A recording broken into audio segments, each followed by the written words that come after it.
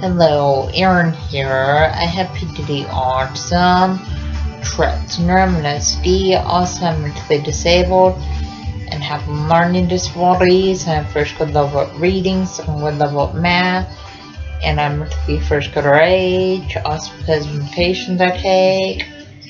For my mental disabilities, I have erratic heartbeat, but I take medications for my erratic heartbeat.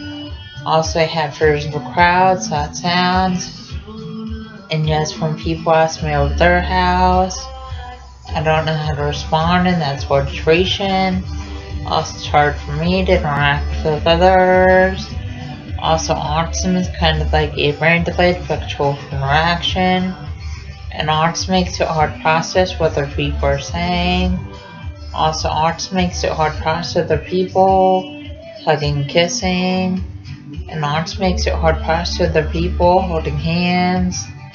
Also, autism makes for people are anxious when large crowds and loud sounds.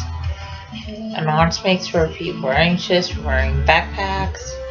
Also, autism makes for people are anxious at school day. And autism makes for people are anxious on the school bus. Also, autism makes for people are anxious when fire alarms go off at school.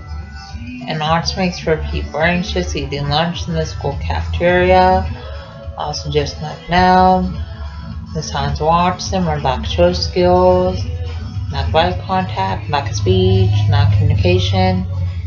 And when people act up in school, that's sign of autism. Also, when people have low grades in school, that's sign of autism. Also, when people STEM in school, that's sign of autism.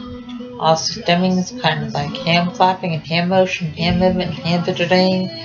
And people with autism stim in school classes, and walking out of school classes. They subscribe, rate, and comment.